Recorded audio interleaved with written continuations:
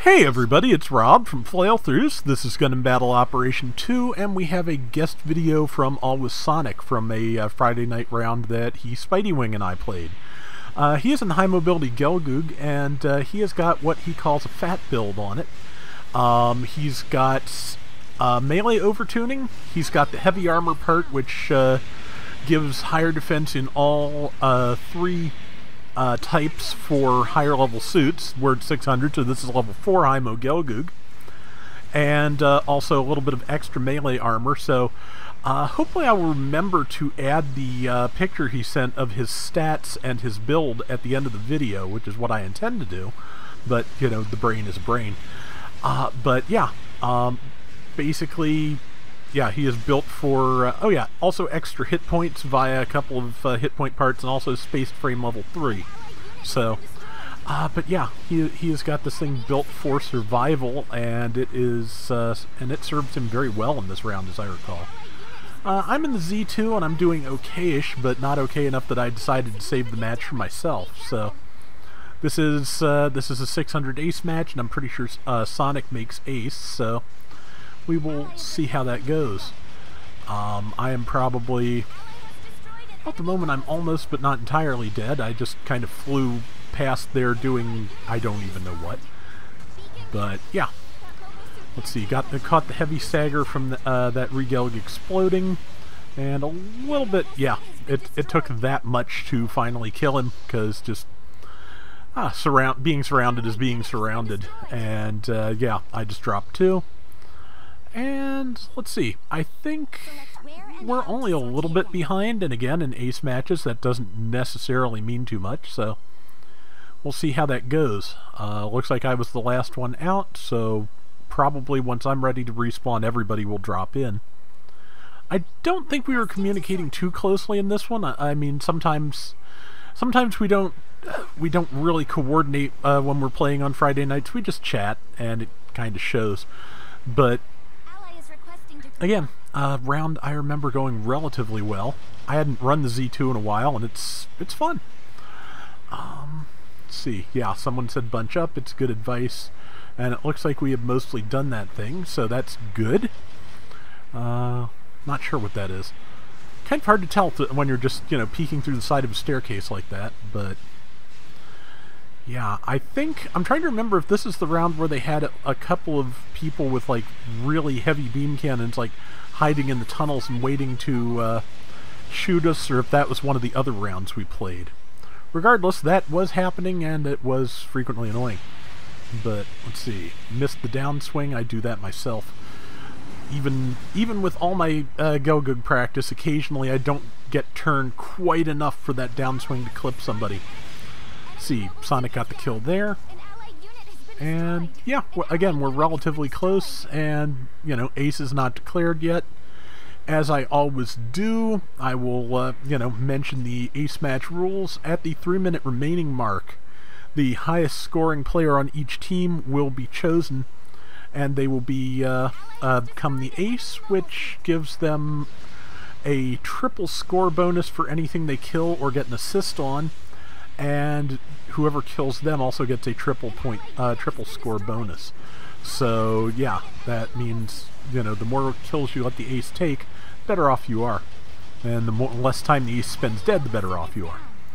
So that is that's pretty much how that works, and in a minute we'll find out who the ace is.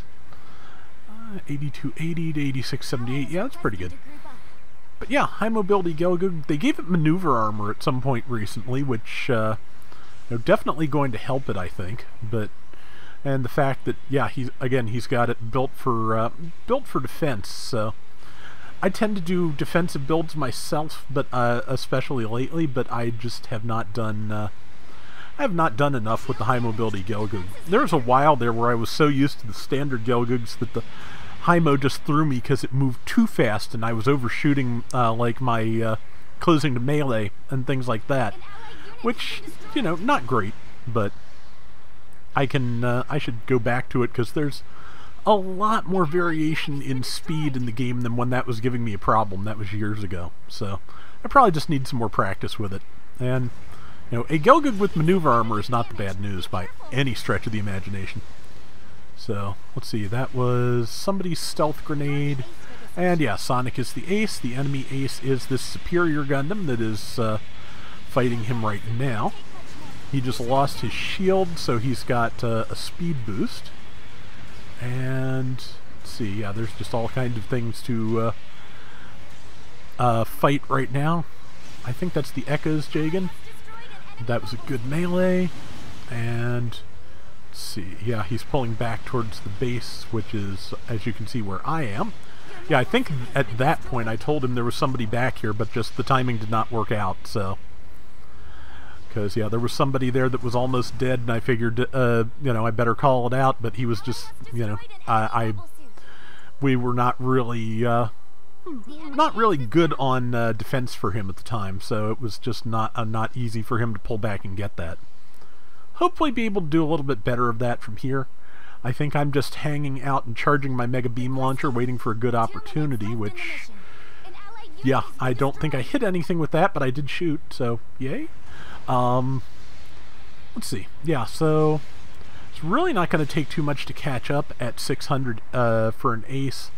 So a couple of good kills and we will probably be back in the lead. So, yeah, and the other nice thing about the high mobility Gelgoog is it has everything that both of the standard type Gelgoogs get. It has both the grenades that the A-type get and the MMP-80 that the early production gets. So it is, you know, theoretically the best possible Gelgoog, but like I said, just I need to practice more. That's just true in general, but honestly, I've been kind of prioritizing mental health over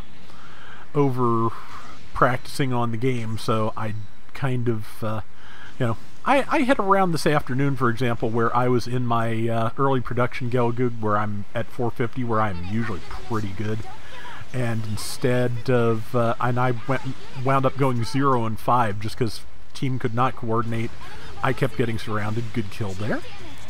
And that was where I called it for the day. I didn't even get all the tokens because just, yeah. When you're that frustrated, when you're so frustrated your limbs start to feel heavy, it's time to stop. So, good dodge of the Gabflee's shot there. Unfortunately, yeah, the Gabflee and the other thing are working together pretty well. With the time we have left, and the respawn time for Sonic, probably if we still have a path to victory, well, the assist doesn't hurt anything. But yeah, our best opportunity to actually win this is going to be to surround the ace and kill them in the next 10 seconds. I don't remember if we get that done or not, but let's hope. Looks like it from the amount of damage they're taking. And yes, we pulled it off in the last 5 seconds, assuming Spidey and number 6 can both stay alive, which they did. So yeah, it worked. And yeah, like I said at the time, you're the best is frequently a sarcastic tell. I take, you know, choose not to interpret it that way since we managed to pull off a last second win. So yeah, Sonic got 2340 points and assists, 4 and 3, and 92,000 damage. And yeah, fairly survivable build. You know, now that he's been talking to me about this, I want to try this myself a couple of times, but with various suits that can take the upgrade parts in question. But that is going to do it for today's Gundam Battle Operation 2. We'll be back soon with more. Till next time, everybody take care and have fun. Later!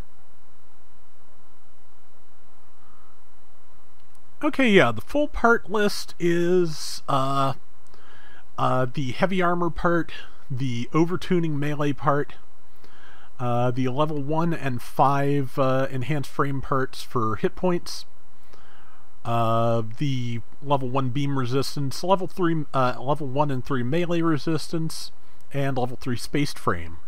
So yeah, and that, as you can see, that gives some pretty good defenses and health. And yeah, like I said, I want to give this a try. And he might be able to take it even a little further, because I think he's gotten enough far enough up on the enhancement value to get a couple of points of range strength. But there's probably a little bit more defense and a couple of enhancement slots left to get in there. So, worth a try.